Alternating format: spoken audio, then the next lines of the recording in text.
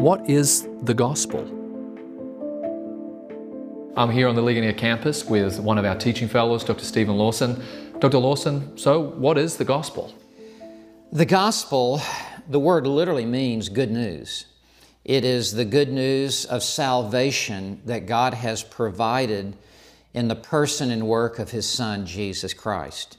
There's a real sense in which we could say the gospel is Jesus Christ, and that's what Romans 1, 3, 4, and 5 teaches, that the gospel concerns the Son of God, Jesus Christ. So the gospel concerns the entrance of Christ into this world on a mission of salvation.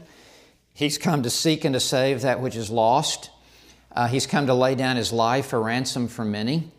So to understand the gospel, it is that Jesus was born of a virgin, that He was born under the law. He obeyed the law at every point, such that in our disobedience to the law, Christ has now obeyed for us in our place, and He has met all the demands of the law. When He went to the cross, He suffered the curse of the law because of our law breaking. And on the cross, Him who knew no sin, God made to be sin for us. All the sins of all those who would ever believe upon Christ were transferred to Him as He hung upon the cross.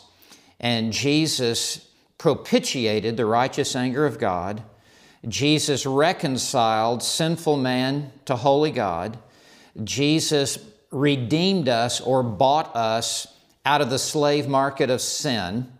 All of this was accomplished by His substitutionary death in our place upon the cross. And when He said, "It is finished," tetelestai, that means paid in full. He had paid in full our sin debt.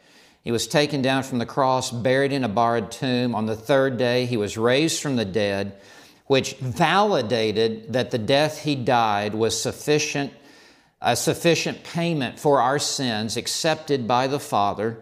He ascended to the right hand of God, where He is now seated next to the Majesty on high. And the Bible says, "Whosoever shall call upon the name of the Lord shall be saved."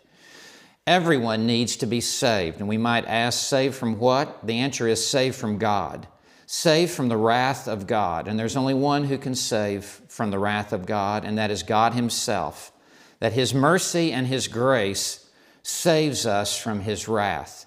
The gospel is the free offer of salvation through the work of Christ to those who have no merit of their own by which to receive this gospel. It is offered as a free gift, and it can only be received with the empty hand of faith. Faith alone in Christ alone, offered by the grace of God alone. That in a nutshell is the gospel of Jesus Christ.